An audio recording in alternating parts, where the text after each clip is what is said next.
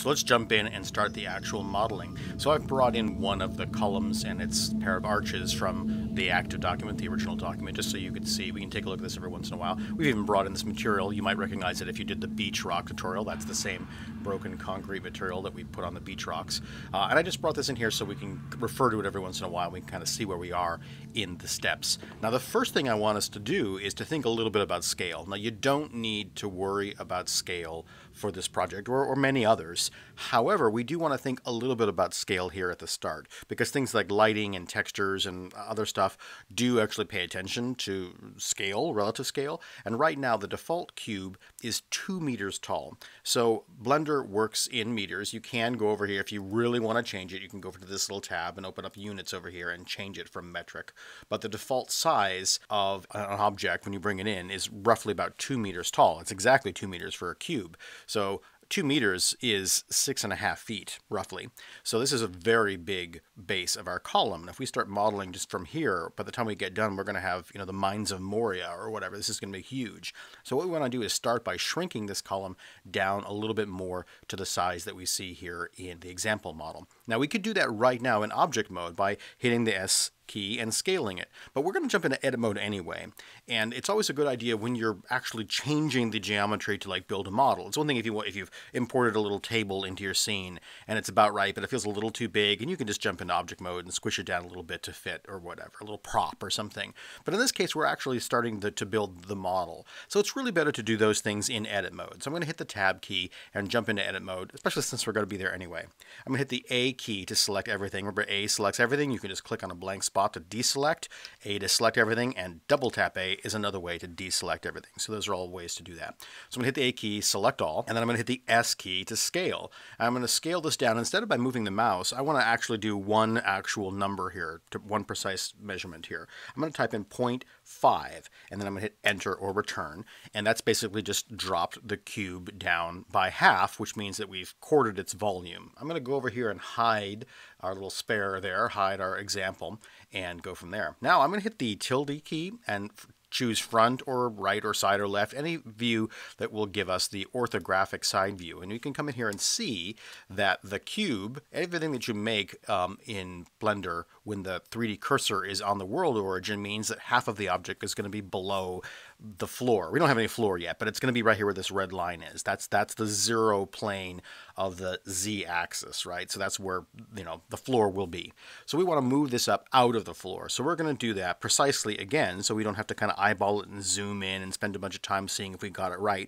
We're going to this time hit the G key. Remember, G is grab, which is basically the same thing as move. So we're going to move this, but we want to tell it we only want it to move in the Z direction. So I'm going to hit G and Z, and that's going to lock it in that blue axis, so it can only go up or down. And then we're going to type in 0.5 again, and then what it's done is, and then don't forget your enter or your return or click, and that's going to tell it that yes, I'm happy with that move. And now it doesn't matter how far we zoom in, the bottom of that cube is sitting perfectly on that plane, on that red line, which is our 3D axis there. So I just use the middle mouse button to orbit out of that orthographic front view there, and now we're looking back into a perspective view, and we've got our cube ready to go. So I'm going to scooch in here to get it in a kind of a good place for the next few steps. And the very next thing we're going to want to do is push this face down, and because all we're really doing is changing this, we could scale it in one direction. We could type in S and Z and then squish it down, except it would pull it in both directions. So we would end up with it floating off the floor again. So the easier way to do that is to make sure that we're in edit mode and face mode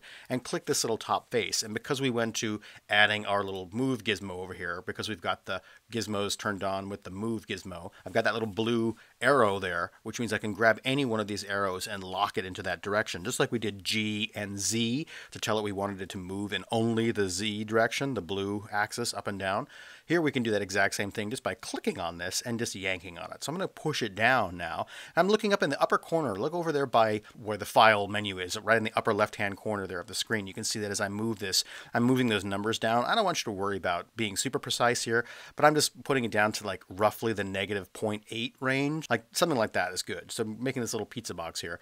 And then we can see that that corresponds with this little slab right here. We've basically made this slab. And if yours is a little bit skinnier, a little bit taller, that's okay too. I just don't want it to be like wildly different scales. Everybody's columns are going to be slightly different because we aren't typing in precise numbers, and that's okay. Let me turn that back on here so we can see what the next step is. I'll show you the spare column. So we want to make this chunk right over here. Actually, let me get into the shaded view there. I'm going to make this piece. So we've made this piece right here, and now we want the sides to slope in a little bit. We can do that quite easily, except we need to leave these edges right here. So we need these edges here. So I can't just pull it back up again and scale. If I were to do that, you can see what will happen. I'll say, all right, well, I want to pull it up to right about there, and now I'm going to hit the S key and scale this inward. Well, the problem there is you can see it's taking the slanted side all the way down to the corner, and we lose our little base down over there. So what we have to do in this case is leave these edges here. So the way we do that is just extrude a new set of faces.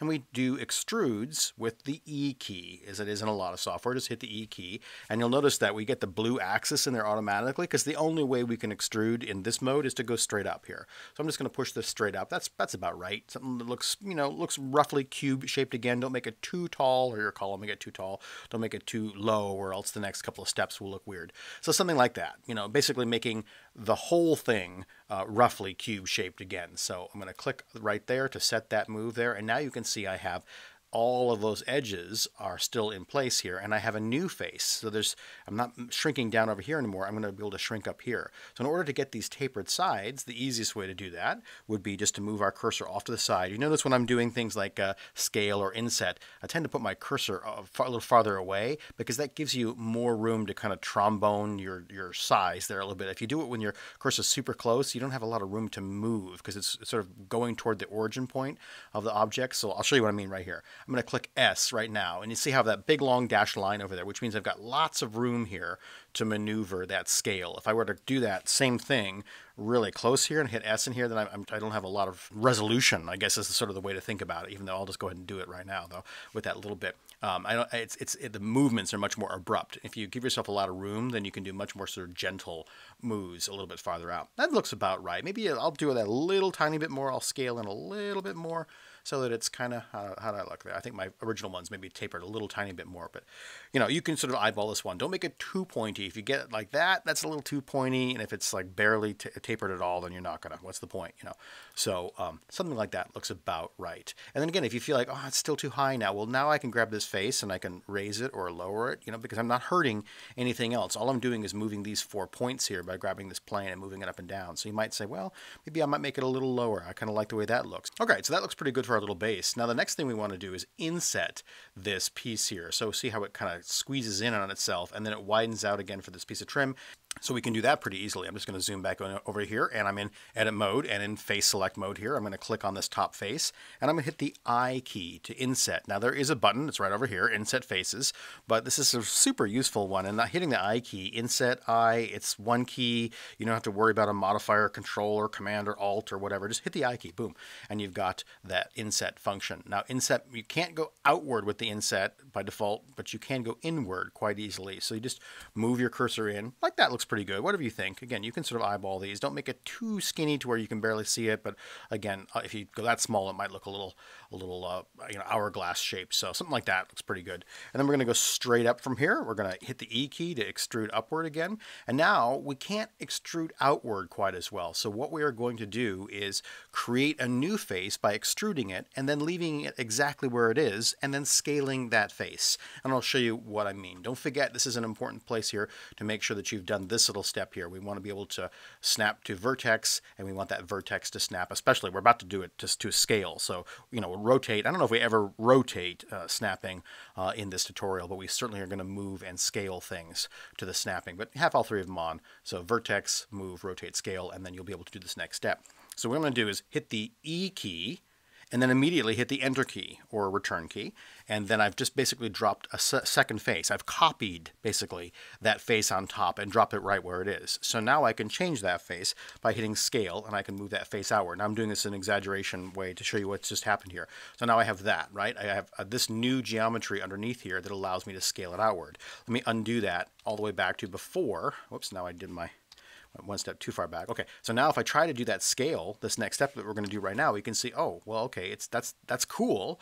I like that it's kind of reversing that taper. Maybe you like that. Maybe when you're doing your own column someday, you'll make it look like that. But we want to keep this side vertical, and we can't keep that side vertical because we're trying to scale this face. So what we're doing now to fix it is adding a new face that we can scale. It'll leave these four corners alone. It'll drop another one right on top of it that we can then expand and scale. So I'll show you how this works. Hit the E key, hit the return key, we're all good to go.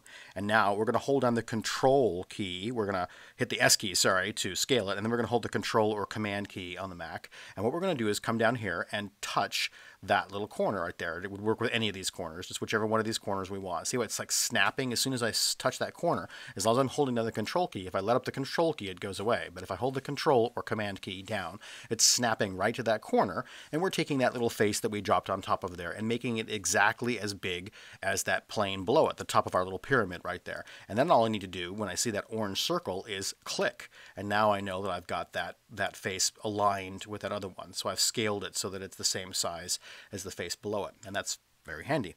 So now we can extrude again, and we're just going to push that up, sort of eyeball it, make it about the same height as the other one. Doesn't need to be perfect.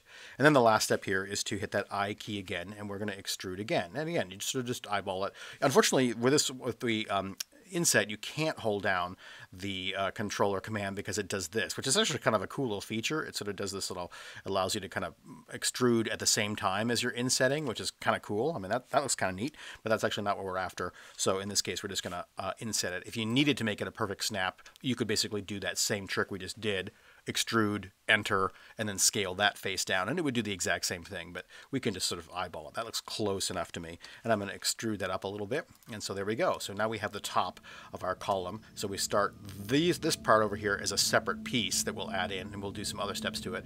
We're going to come back in the next video and round over this edge and then add these faces. So that's the base of our column all set to go.